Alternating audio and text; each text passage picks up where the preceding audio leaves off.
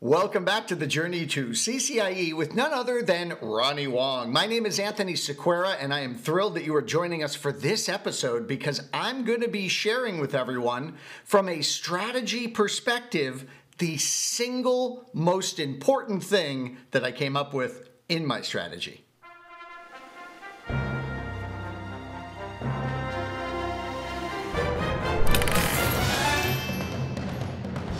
So, Ronnie, you and I have chatted about this a lot. When it comes to CCIE success, it's not just the knowledge of technology. You also have to have a real great solid strategy come exam day. And like I said, this one made all of the difference in the world for me, Ronnie. And it means a lot of different things to different people. So I call it simply dividing tasks into core and non-core tasks. Ronnie, have you ever heard that expression before associated with the CCIE? I have not. Now, Anthony, before you get into that, can you kind of tell us, like, the first time that you took it? How did you approach it, and then how did you come up with this?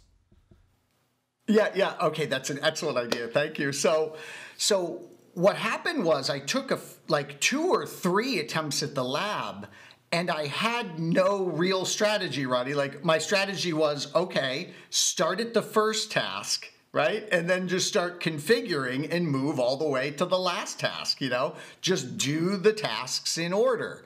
Some had spoken to me about, oh no, Anthony, you got to read all the tasks and then start with your strongest technology area, or always start with layer 2, or always start with, checking the initial configs.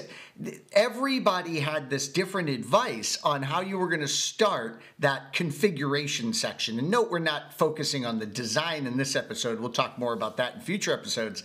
But for that configuration section, yeah, Ronnie, I was just like going through it top to bottom. And then I discovered something. And that was, I heard a lot of people talking about, oh, you got to know your core tasks real well. And then when I would explore what's a core task, a lot of them would say things like, well, it's fundamental technologies like OSPF, RIP, 802.1q. And I was like, well, that doesn't really make much sense to me. How is it going to help me to, if an OSPF task is worth 2 points, and some non-core thing like port security is worth 2 points, well, who cares? They're both worth 2 points.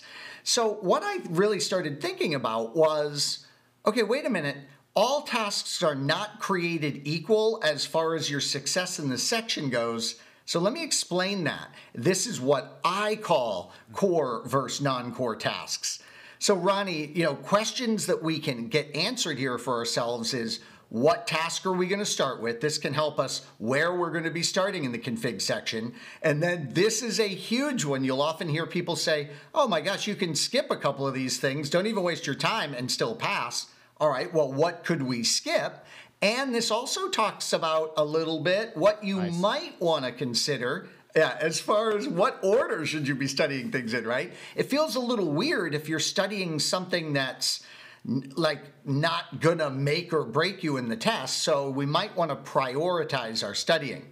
So here is my official definition of a core task, and I don't think I've ever just made it written like this right in front of us before. These are tasks that help achieve full connectivity. So another way I describe this, Ronnie, is a core task, if not completed, causes you to miss other points. Okay.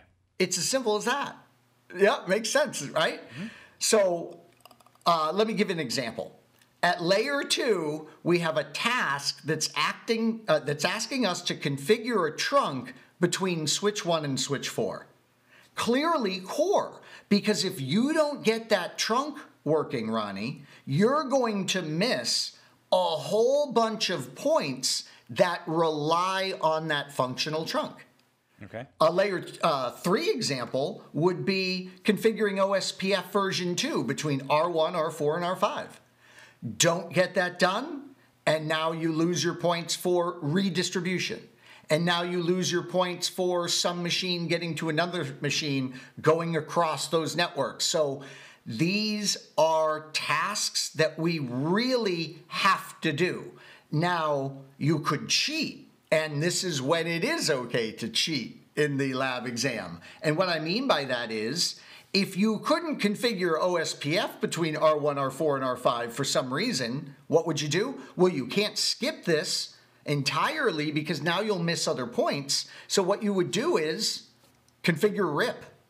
Well, actually, don't pick RIP. Don't ever pick RIP. So configure EIGRP, right? So yeah, you lost these points on OSPF, but at least you get the full connectivity there and you'll get the other points. When you're cheating, don't violate the initial rules of the exam. So if they said you can't create static routes without permission, oh my gosh, don't cheat by creating static routes. So non-core tasks are those tasks that don't help you achieve full reachability. So you can skip these tasks and all you will lose is those couple of points. And a layer 2 example, tune the switch to scale routing capabilities. So this is referring to that SDM template where we can say, I want you to take your resources and appropriate them this way, and it's for routing. If we do that or don't do it, it's not going to affect anything else. We'll just miss those points. Configure OSPF LSA throttling in the OSPF environment. If we do it successfully, great, we get those points. If we don't lose any surrounding points. And this really helped me, Ronnie, with my tracker strategy, because I did use a tracker as I was going through the lab exam, but I needed a just very simple tracker to track anything I might have skipped. And sure enough, the only thing on it was non-core tasks, like 1.2. It's something involving spanning tree protocol. It's worth 2 points, and I think it's BPDU guard. Or 3.2, MCAS, 3 points. Reading that, I think it's bidirectional PIM, but I'm going to go ahead and come back to that and worry about it later.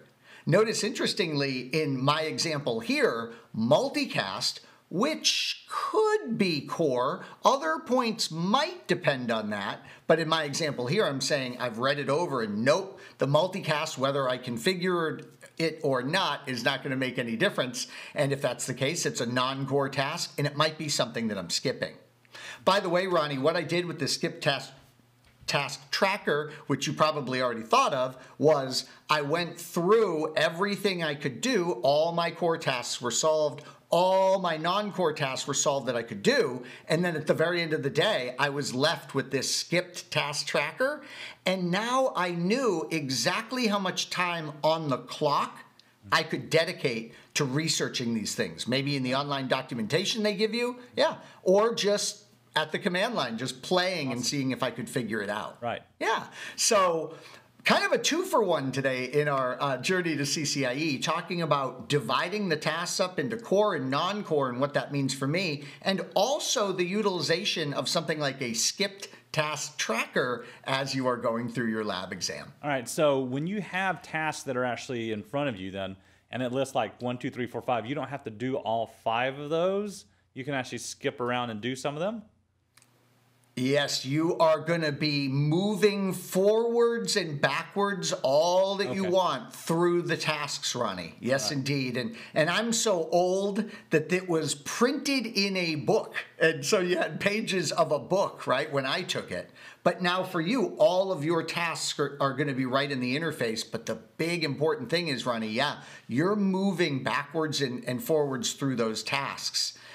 You'll see a lot of CCIEs recommend that, oh yeah, you don't go through it top to bottom. In fact, a lot of CCIEs, and I love this recommendation, Ronnie, if you can start with, let's say, layer 2, or you can start with, well, a better example is, let's say they've already configured layer 2 for you. If they've already configured it for you, you're probably going to have to troubleshoot it, by the way. But let's just say it's configured, and so now you're looking where to start, and you could start at layer 3, or maybe you could start at maybe some BGP tasks or something, so layer 3 external. Whenever you're having that choice of where to start or what to do next, always go with your strengths. So that's like great stuff there, right? Where you're building your confidence early in the lab configuration section, and then that pays great dividends later on. Any other questions about this, Ronnie? Did that all make sense? I mean, once I started thinking about and dividing the tasks into these two buckets, it did all kinds of wonders for me. Yeah, no, that was very helpful, at least in thinking about the very fact of going in with a strategy is probably going to be more beneficial and helpful than trying to just take it as it comes and then figure out that you're not really confident as you hit those first things that you're not, super strong in. That's right. And, the strategy is a very personal thing. So everyone kind of works out their own. And I love what you said there, like having one. That's a really good first step. And right. You can practice with your strategy, right? When you're at home practicing and make sure you're comfortable with it. Well, we want to thank everyone for joining us in this episode of The Journey to CCIE starring Ronnie Wong. Don't forget, we'll be making more of these episodes for you. Don't miss them. Subscribe to our channel here at IT Pro TV and maybe even click on that bell so you get notified the minute we post a new episode. Thanks so much, everyone.